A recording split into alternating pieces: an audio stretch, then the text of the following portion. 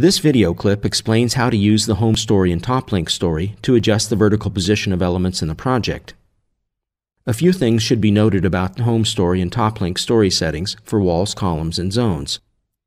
Let's open the settings dialog of this wall. In the home story field, we can select the story we want to be the home story of this wall. The drop-down list here displays the current home story plus a maximum of 2 stories up and down. If there are more than 2 stories above or below the current home story, the Select Story option will become enabled, and we can click it to select a different story. Activating this option will open a new dialog, displaying all the stories in the project. Here, we can select any of the stories for the home story of the selected wall.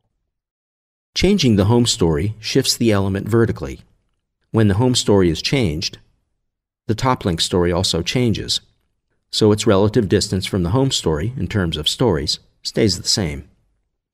For example, if home story is story 0 and toplink story is story 1, then the toplink story is 1 story above the home story.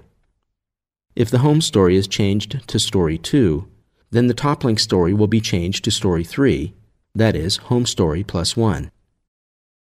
Changing the home story does not change the home story offset value.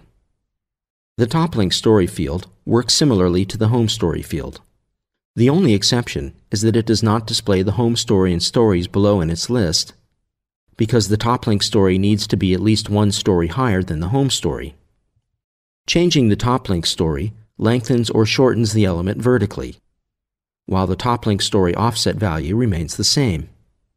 For example, if the toplink story is changed from story 2 to story 3, and the offset value is -100, then the wall's top will now be 100 millimeters below the level of story 3, and thus the total vertical height of the wall increases.